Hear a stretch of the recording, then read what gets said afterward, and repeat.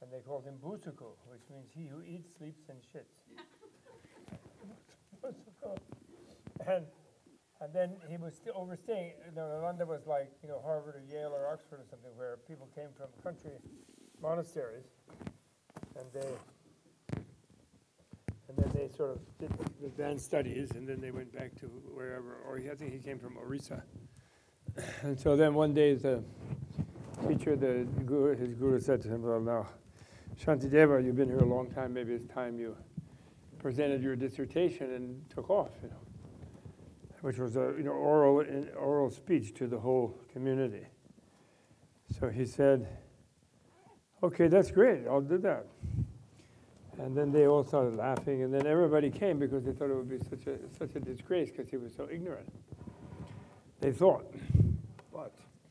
And then when he got on the teaching thing, whatever day it was appointed, he said, "Would you like to hear something you've heard before, or something you never heard before?" And they said, "From you, Shantideva, from you, Bhusuku, something we never heard before." And then he uttered this way of the Bodhisattva, Bodhicharya Avatar, which is really sublime poetry and deep teaching. It's really marvelous.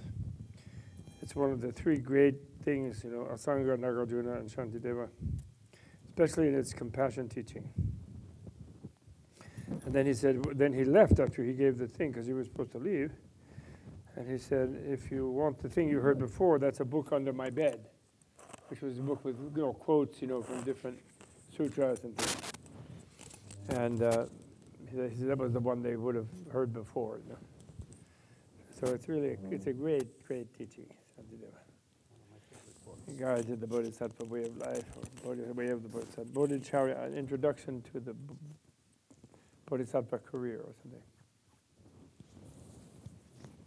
Really amazing. Really amazing.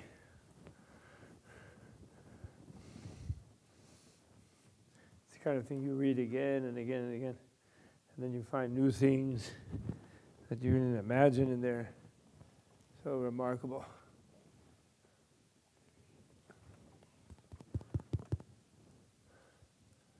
I